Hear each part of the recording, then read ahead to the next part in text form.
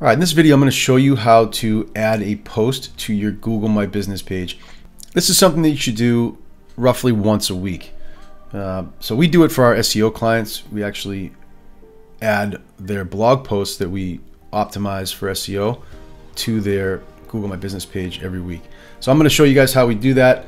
You can do it for yourself, and I'm going to use the Vonk Digital website as an example because we do this for ourselves as well. So first thing we're going to do is click on Create Post, and I'm just in the home screen here, the home tab.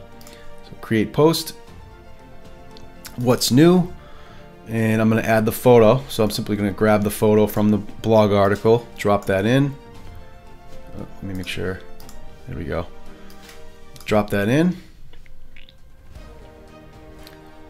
It's all set there. So then write your post. I'm just going to grab the first paragraph.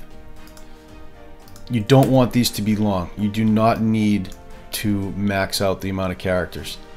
It's supposed to be short. Most people are not going to read the whole thing, so keep it short.